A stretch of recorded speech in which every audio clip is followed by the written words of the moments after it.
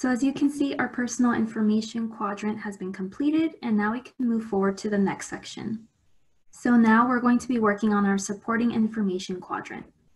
So you'll see in the supporting information section that only one thing is required, and that's the Educational Opportunity Program section. So once you click on that, you'll get information regarding the Educational Opportunity Program. So definitely take the time to read more about it and click on the EOP admissions site to learn more about the program, the eligibility criteria, and view the application deadlines. After familiarizing yourself with the program, you'll be asked, are you currently enrolled in an EOP&S program? You can go ahead and answer accordingly. Next, it's going to ask you, do you wish to apply to the Educational Opportunity Program? If you wish to apply to EOP, feel free to click yes. Once you click yes, more questions will populate. These questions include if you've previously attended a Cal State, if you've participated in any of the following educational programs, whether it was in high school or in community college. It'll ask you for your family's information, including financial information.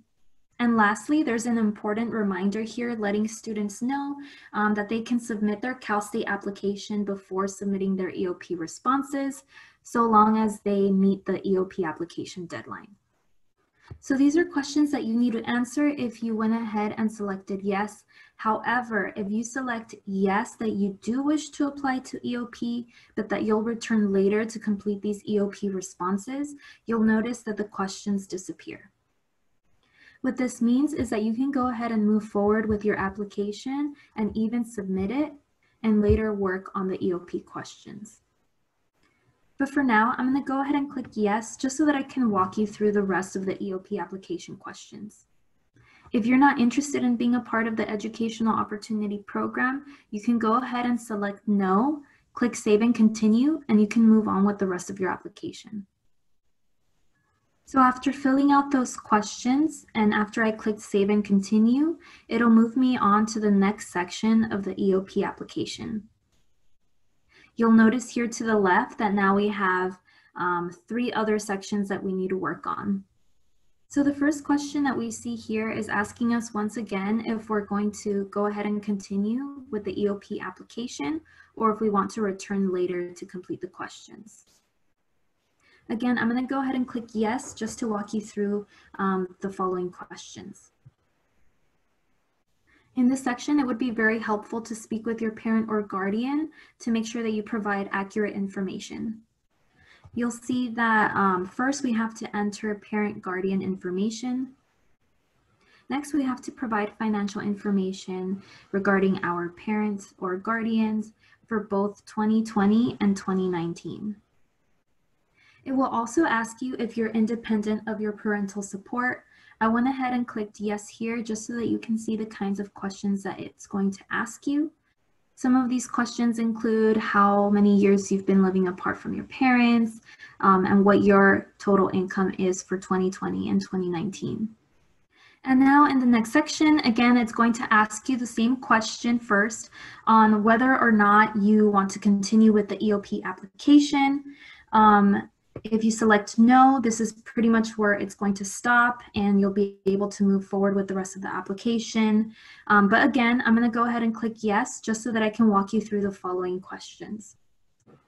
These questions are a set of biographical questions regarding your economic background, for example, your personal goals for why you want to go to college, what your motivations are, questions about your academic background, questions regarding your extracurricular activities and involvement inside and outside of campus, and any additional information that you would like to share with the program. Please note that each question requires a response of a maximum of 2,500 characters, so try to be as concise as possible. Please be sure to take your time to read these questions and really think about the responses that you're providing, that they're not just simple yes or no responses, but that you actually take the time to respond to each and every one of these questions. There's one more important thing that I'd like to bring to your attention. After a certain amount of time has passed, this account will actually automatically log out. The only problem is that students often don't know that this has happened until they click Save and Continue. And when they do this, instead of continuing on to the next section, it'll take them back to the login page. And oftentimes the student will have completed a majority of their responses. They took, several minutes, maybe even up to hours working on their responses, only to find out that they were logged out and that information was not saved.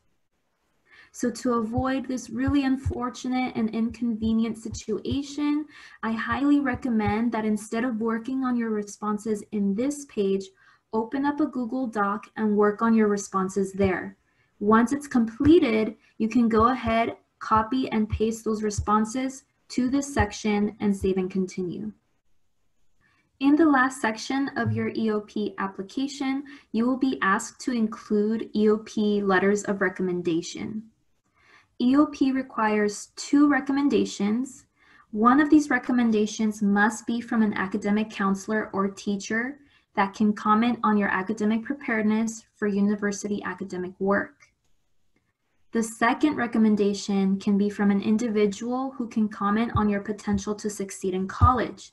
So this could be another counselor, another teacher, perhaps a community member or an employer. Please note that family member recommendations are not accepted.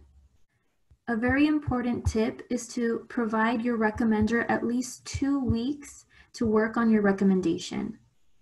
For example, if your EOP application is due July 16th, then you want to make sure that you ask your recommender on July 1st to give them enough time to work on their letter of recommendation. When you are providing the recommender information, please be sure that the information is up to date and accurate. So it's going to ask you to provide the EOP deadline.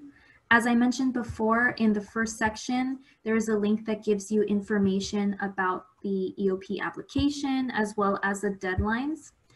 Every Cal State has a different EOP deadline, so please be sure to provide the correct deadline in this section. If you're applying to more than one Cal State, let's say, for example, you're applying to Cal State LA and Cal State San Bernardino, and the EOP deadline for Cal State LA is December 31st, but the EOP deadline for San Bernardino is January 15th. You want to go ahead and provide the earliest deadline. So you're going to go ahead and provide Cal State LA's deadline because theirs is due sooner, and you want to make sure that the letter of recommendation gets to Cal State LA on time. The following question is going to ask whether or not you waive your right to access this recommendation. So if you do want access to the recommendation at a later point in time to see what your recommender wrote about you, you can go ahead and click no, I do not waive my right. But if you want to go ahead and waive your right, you can go ahead and say yes. That is definitely completely up to you. When you add your recommender information and save it, it will take you back to the main part of the EOP recommendation section. You will then have the opportunity to check on the status of that recommendation. If you take a look at this, the status right now is requested. So what that means is that your request has been sent. And later down the line, if that changes, once it's accepted, it'll say accepted. Once it's submitted, it'll say submitted. So this is your way of keeping track of that recommendation. It also allows you to send reminders at a later point in time once the recommendation request is accepted. So this is another way that you can maintain communication with the recommender and continue to send them reminders. So now that this section is complete, I can go ahead and click on My Application. And now we'll see that these 2 quadrants are complete.